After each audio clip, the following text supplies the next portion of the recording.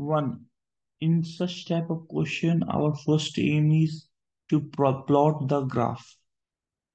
So for plotting the graph, we should be having coordinate axis.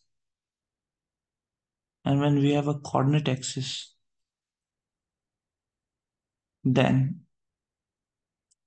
what can we say is that x equals to 1 by 2 is somewhere here. And when x is less than 1 by 2, it is minus x plus 1 by 2. So it is like this.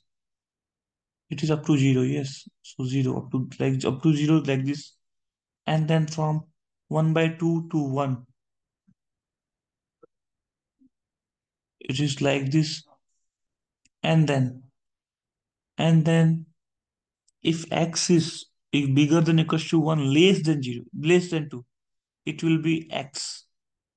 So x will be somewhere like this.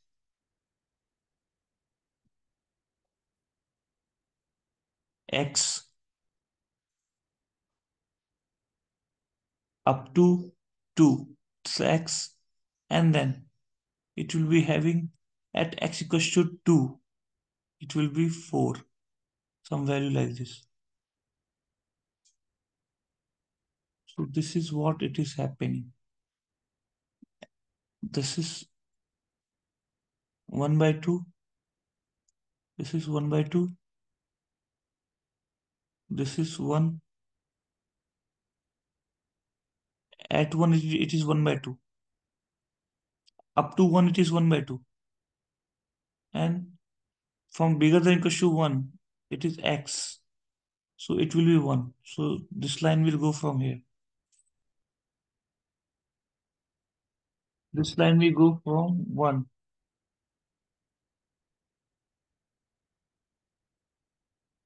Like this. And one point will be 4. This is x equals to 2.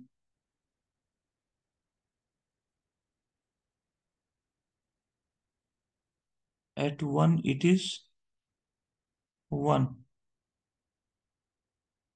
At 2 minus. At 2 minus, it is nearer to 2. At 2, exact 2, it is 4. So I'm solving now. Case 1. X less than 1 by 2. It is minus x plus 1 by 2. So this is case 1. Case 2. X bigger than equal to 1 by 2. It is x minus 1 by 2. So this is equation 2. Now, we have x bigger than equals to 1 less than 2.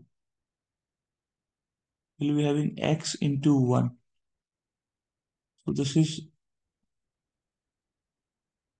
y equals to x from, this is x. Y equals to x. And x equals to 2.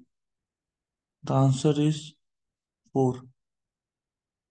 Y equals to 4. So this is the answer. Y equals to 4. So point of continuity, point of discontinuity is 1 and 2. And point of non-differentiability is 1 by 2, 1 and 2. So these are the point of discontinuity.